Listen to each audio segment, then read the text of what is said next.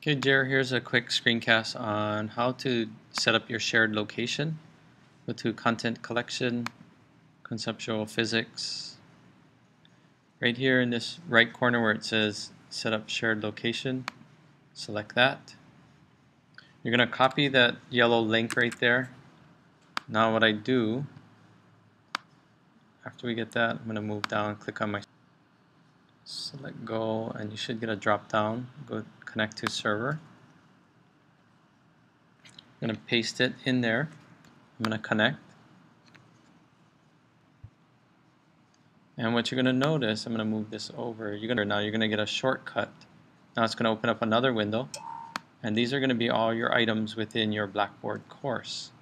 So as I was explaining to you last night on the phone, you can now manage your folders and your files this way.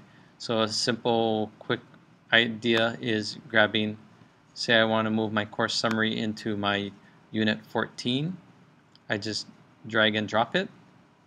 And now you're going to see it process it, and it's going to move it into your intro. So as you were having those error messages last night, this would be a way to get around it, to use the shared location. The icon will stay on your desktop, so it will reconnect. If you double click it, it'll open up this window for you to manage your folders. Again, how long does it take? It varies depending on how large the file it is you're moving, because again, it's going from you trying to move it, and it's going to the server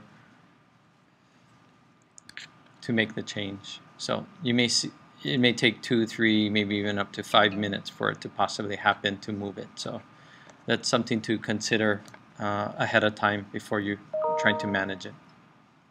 Okay, I'm not going to stay here for 2 minutes to watch this one, so we'll end this recording at this point. But that's how you could set it up to manage your files. Okay.